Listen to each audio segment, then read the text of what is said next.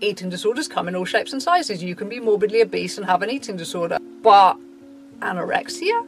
Can you have anorexia when you're morbidly obese? I'm ashamed to say even I was incorrect in my assumptions about this case. For so many years, anorexia nervosa has been glamorized by everyone because of the fact that you take this very competitive illness and then you make the diagnostic criteria for anorexia significantly underweight only. The word is now exactly what it should be, which is a mental illness. It is real, you are anorexic, and you do need to be taken seriously.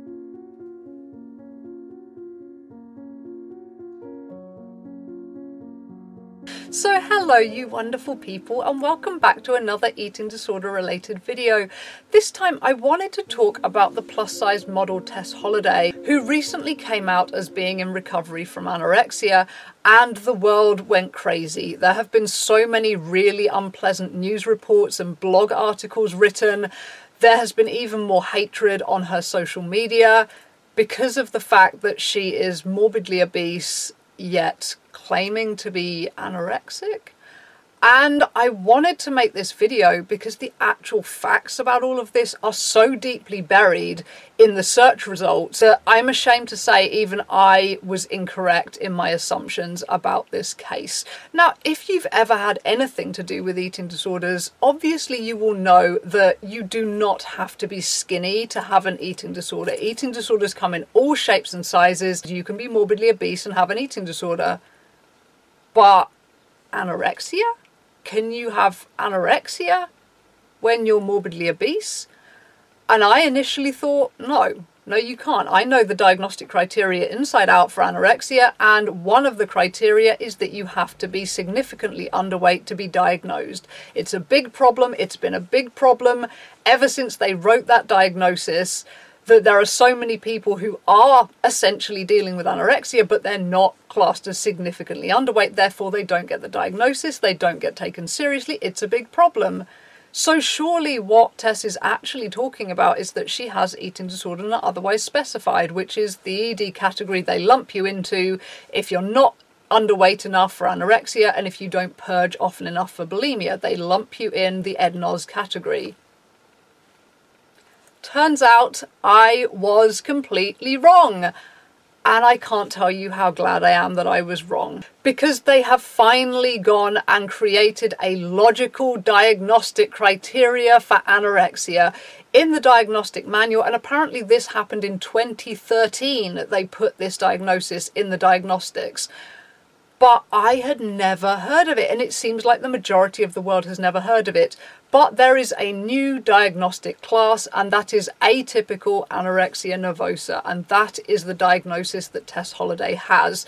Now, atypical anorexia nervosa, basically it is all the other diagnostic criteria for anorexia. So you've got the body image issues, the terror of getting fat, the determined dangerous attempts to lose weight. You've got all of those things, but you do not have the significantly underweight thing. Therefore, you can now have anorexia nervosa, atypical, at any weight. And I think that is such a good thing for the world, that they have finally created this broader category diagnosis, because for so many years, anorexia nervosa has been glamorized by everyone because of the fact that you take this very competitive illness, all eating disorders are very competitive illnesses, and then you make the diagnostic criteria for anorexia significantly underweight only. Therefore, anorexia before did create this hierarchy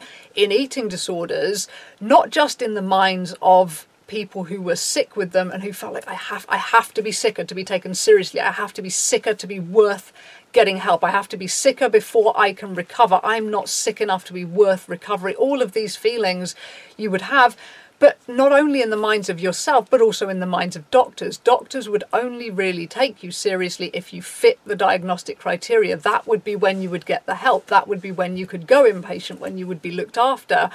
And it was nonsense, because obviously, particularly these days with the obesity crisis and all of that, there are so many people who have started at a much higher weight, and they kind of lost, you know, 100, 200, 300, 400 pounds even, and still not be underweight. But I would say that is at least as severely anorexic as someone who's lost, you know, down from being slim to being emaciated, but actually it's only a gap of 40 pounds compared to the 400 pounds maybe that someone previously morbidly obese has lost. You know, you've got to realize there are different kinds of severity here. You can starve to death at any weight. You know, you can seriously put yourself in danger, fasting and restricting and all of that, even if you are morbidly obese. And for Tess Holliday, you know, she had, I don't want to give numbers or anything, but she had lost quite a significant amount of weight, but obviously starting at a higher weight, she wasn't going to make it to underweight without probably killing herself. And like I said, I had to Google so many results, and I had to go through so many pages of people agreeing with my previous misassumption that, okay, no, maybe she has EDNOS, yeah, she can have an eating disorder, but she can't have anorexia. And it was only about the 6th article I read that set me straight. And that's crazy, that's crazy. So huge respect to Tess Holliday for bringing this illness to the attention of the world and letting them know that, look, you can have an eating disorder at any weight, and actually it can be anorexia. Please, can we detach the word anorexia from the word skinny? You know, they're not bonded together for life anymore. They've divorced forever. Thank God. Because there are people who will use the word anorexia in the most ghastly ways. Can we stop throwing the word anorexic at people who are naturally slim to body shame them? And can we stop telling people who do not look anorexic that their eating disorder is invalid? Because as I have just learned, you can now be literally anorexic when you're morbidly obese. The word is now exactly what it should be, which is a mental illness. Just a mental illness, not something you feel that you need to like achieve or fit into. Because back in the day when I was diagnosed with anorexia, the diagnostic criteria was even more awful, because it wasn't just the weight thing. They also had a criteria that was, if you were female and of like menstruating age, you had to have missed at least 3 concurrent periods before you counted as anorexic, which was ridiculous, because there are a lot of people who, like I did, keep their period down to a very low weight. It was a stupid criteria, and thank God they got rid of that. And now they have essentially gotten rid of the weight element of anorexia completely. Now, typical anorexia nervosa does still exist, so obviously there is still the old diagnostic criteria as a separate illness, just anorexia nervosa, which does still need to be significantly underweight before you're diagnosed. But really, who gives a shit whether you're diagnosed with the typical one or the atypical one? Hopefully very soon we will all be able to see it as just a mental illness that is based on your behaviors, your thoughts, all of that kind of stuff, that, you know, mental illness stuff. Whereas before they were only diagnosing the people whose behaviors were steady, in that they were restricting all the time enough to lose weight. Whereas we all know eating disorders, there's a range of behaviors, and binging is one of them. And the people who fall into that mode a lot and who gain all the weight back, well, they weren't able to gain the classification, no matter how much suffering they were going through, no matter how dangerous they were being. And there are a lot of overweight people who will put themselves on severely dangerous fasts and will lose, you know, a scary amount of weight. But because they're bigger, people think, oh, well done, you're doing great, just like they were doing to Tess. Which is one of the reasons I think she came out about this, was that so many people were complimenting her on her weight loss, which, I guess is understandable. We need to really rethink the ways we comment on weight loss. But when you see someone who's very plus size, they lose a lot of weight, you think, oh, well done, you're making yourself healthier, when in fact she was killing herself, and she had to tell people, please stop commenting on my weight. You know, you're basically, I mean, this is my own words, but, you know, you're basically applauding me killing myself. But you just couldn't see it because she was plus sized rather than emaciated. So I think that Tess Holliday has brought a lot of important discussions to light with all of this, that commenting on people's weight loss can be a bad idea sometimes. Like, maybe you want to just throw in a, are you okay if you see someone's weight dramatically alter?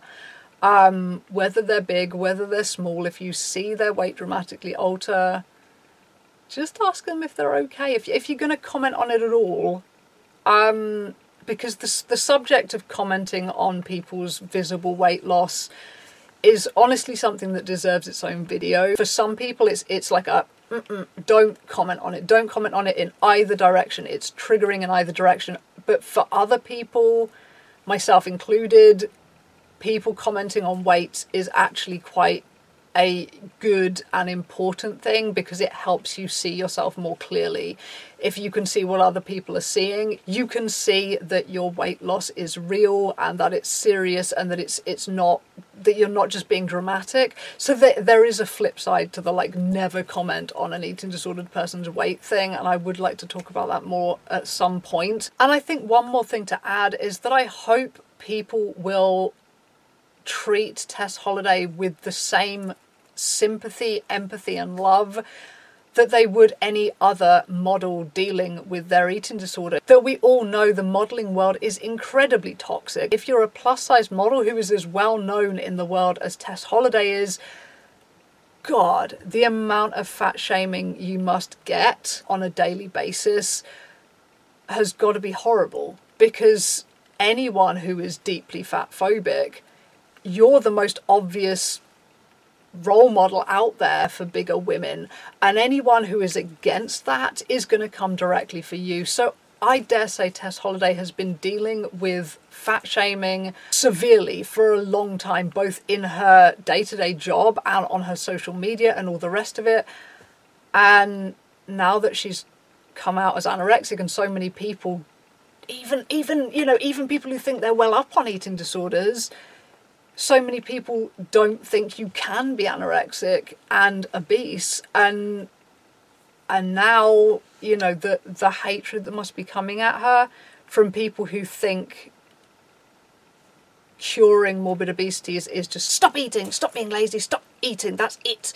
You know, if people who that's their opinion, and she's saying, actually, I'm struggling with anorexia, I'm struggling to feed myself at all, people that uneducated and that cruel is not going to be able to put these things together in their mind. And people like that, they generally lash out when they don't understand things. They throw a tantrum and they lash out. So she has a tough battle ahead of her, both in recovery and in dealing with idiots, dealing with seas of very, very, very toxic idiots. But yeah, please remember that, as I said, you can starve to death at any weight. Like, yes, you will live off your fat stores for a while if you starve yourself when you're bigger, but you will starve to death eventually, and it won't be once you're emaciated. It will be long, long, long before that. So if you are bigger and you do want to lose weight, you still need to diet healthily. And if that kind of thing takes your mind to a very toxic place and does lead you to anorexic or bulimic behaviors, see a therapist before you attempt dieting would be my advice. That you do need to do it healthily. You can put your life at risk. You're not immune to all the problems of anorexia just because you're bigger. Your hair still will fall out, your period will stop, you will pass out, you will have a heart attack, you can have all of these things still. It is still serious, and I hope people see that. So for this video, I would just like to wish Tess Holliday and anyone like her huge good luck and sympathy in their recovery, and huge good luck dealing with the idiocy that comes at you when you are dealing with an eating disorder but you don't look eating disordered. I think it is incredibly good news to share that they have finally taken looking eating disordered basically out of the DSM. That now anorexia, it's not going to be this award that people feel they have to win anymore. It's not going to be like, oh, my goal weight is once I'm statistically anorexic, which I know is the sort of thing that people do because they feel, and oftentimes they know, they will only be taken seriously once they have that diagnostic criteria. Therefore they have to set their ultimate goal weight so very low whatever weight they're starting at before they feel they're going to be worthy of help. And that is so painful and so terrible. So anyone who is out there with atypical anorexia nervosa and you are trying to get people to take you seriously and to understand it's a real disorder. It is real. You are anorexic and you do need to be taken seriously. If you are fighting that battle, then as hard and as horrible as it must be, and the amount of shit you must have to go through with idiots, I am so proud of you for doing it, and I'm so glad that there are people out there getting this message across, because more people are going to get diagnosed now, and that means more people are going to need hospital treatment and all the rest of it, and that means that we're going to have to actually start creating more places where people can be treated for eating disorders, because I don't know about the rest of the world, but I know that in the UK getting treatment for eating disorders is hell on earth. There is just not enough, and hopefully that will start to shift if they are suddenly realizing, oh my goodness, the statistics we have on anorexia are completely out of whack. Actually, there's a lot more people with anorexia. We need more care. We need to put more money into this. And hopefully other kids, you know, in a few more years will not be stuck in the situation that I was when I was young with my ED and just the lack of care.